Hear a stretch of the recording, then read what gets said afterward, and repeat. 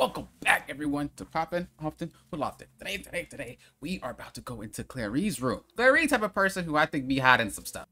Okay, this is nice.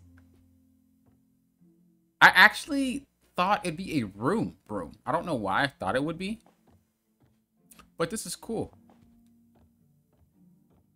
I'm really just trying to take it all in and let it register. But her room seems more like a lower room and not an actual room.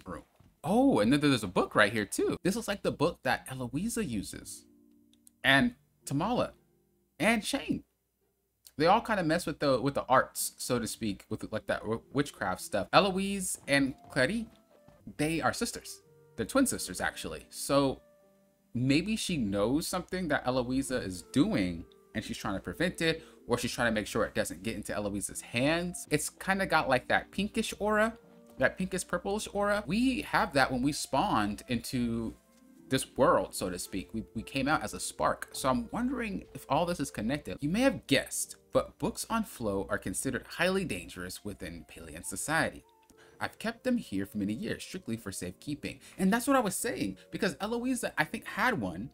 And Tamala definitely deals in that, and I think Shane also deals in it, but I could be wrong with him. I feel like he's like the good witch, and Tamala's the bad witch, and Eloise is kind of stuck in the middle. But one tome of my magical library is missing.